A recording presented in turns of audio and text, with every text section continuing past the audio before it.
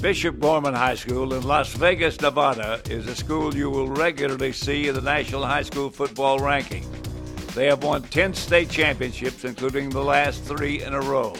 Quarterback Jarrett Solomon, better known as the new Solomon, says the football team is just trying to keep up with the rest of the Gorman sports team. In basketball, we got Shabazz Muhammad, we got a lot of people. Baseball, we have baseball won 7 state titles. You got soccer who won this past year. We're pretty much a good school.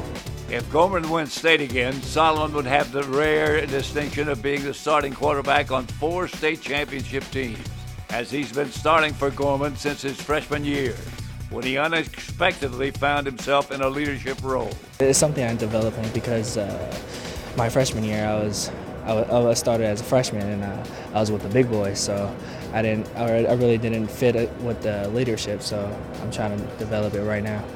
As Gorman goes for another state title and possibly a #1 national ranking, the Gales know they can always count on Solomon to make good decisions.